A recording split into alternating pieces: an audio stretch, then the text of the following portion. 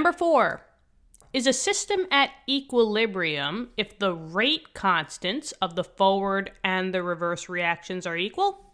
Okay, so we kind of did a little bit more in depth, or if you want more context, go back to number 3, in which we talked about what makes a reaction at equilibrium, right?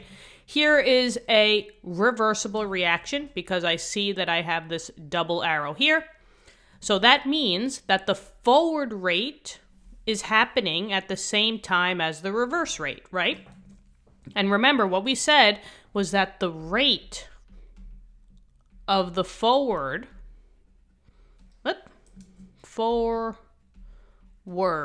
reaction has to equal the rate of the reverse reaction. And this happens at equilibrium. Okay. So now, to answer the question, right, it says, is the system at equilibrium if the rate constants of the forward and the reaction rate are equal? Well, we know that the rate has to be equal, right? But now, this comes up in chapter 12, right, with rate constants and rates. Remember that the rate constant and the rate, they have a formula, right? So the formula would be rate equals K times the concentration of the reactants, right? And that's all raised to their orders. Remember this when you guys did rates? Probably in the chapter before this.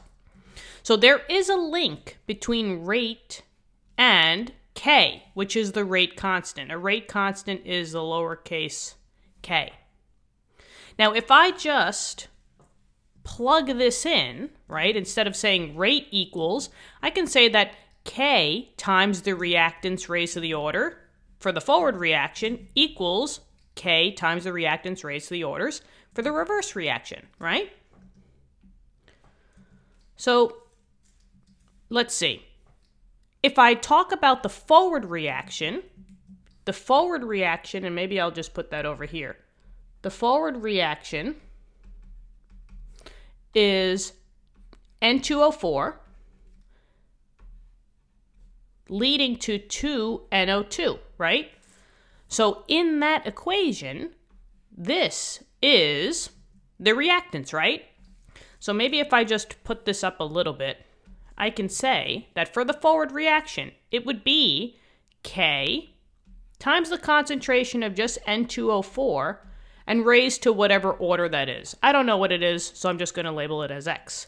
But do you see how it's just linked to the reactants? So I don't put the NO2 because that's a product and not a reactant. In your rate law, it's only reactant. Now, for the reverse reaction, which is literally the opposite way, the reactant would then be 2NO2. You're going backwards, right? And you would produce N2O4. And now, this is your reactant. So this would equal K, because that's what the rate equals. Rate equals K times the reactants of NO2 raised to some order. Can I say that it's 2? Not really. I don't know if this happens in one step or not, but that's not really the point. Now the question is that are the rate constants the same? Well, in here you have two different variables, right? You have K and N2O4 and K and NO2. Keep in mind that a forward K value and a reverse K value, they're not the same because it's two different equations. So this would be like KF, and this would be KR. F for forward, R for reverse. Since you have two variables here, they kind of play off of each other, right? The multiplication between the two of them has to be equal to the multiplication of the two on the other side. But they don't have to be the same. The only thing that is one variable on one side and the same variable on the other is the rate. So these do not have to be the same. The multiplication between the two has to be the same. But the KFs and the KRs, the rate constants, they don't have to be the same, aka they don't have to be equal. So is the system at equilibrium if the rate constants of the forward reaction equal? The answer is no. What needs to be the same? The rate of the forward and reverse reaction, RxN, needs to be the same. And that's it. And there you go. So, guys, what do you think? Hopefully this helped. Let me know in the comments.